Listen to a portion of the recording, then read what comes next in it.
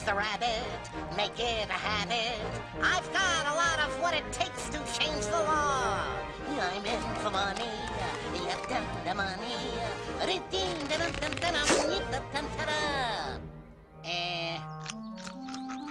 What's up, Duck? What's up, is it? I'll tell you what's up. When I'm president, I'm gonna pass a law that'll outlaw rabbits.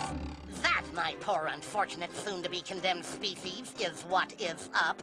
Very ingenious solution to a long smoldering problem. But there's just one slight technicality. The president can't pass laws. The president can't pass what? That's ridiculous. The president can do anything. Anything he wants. He's just like a king, only better. He's better, all right, but he's no king. Says so right here. You're outnumbered, good buddy, by the founding fathers. Founding fathers? Ha! Bunch of mewling infants, no doubt. What do they know? The Constitution. Let's see here. Oh, yeah. The president is responsible for enforcing the laws. Congress makes the laws. You mean I've got to run for Congress?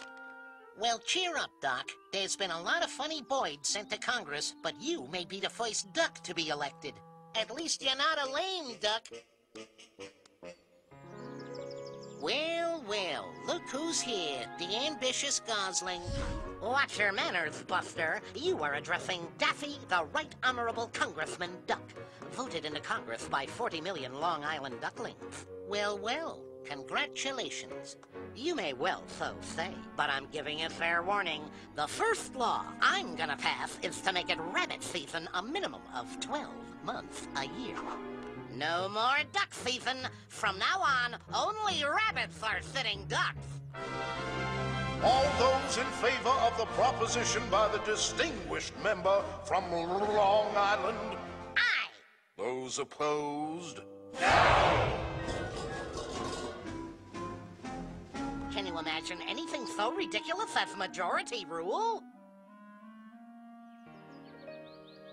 Congress makes the laws, the president sees to it that the laws are enacted. That must mean put to work. And the courts interpret the laws. That's it! What we need around here is a little interpretation. And who better to interpret a law about rabbits than a duck?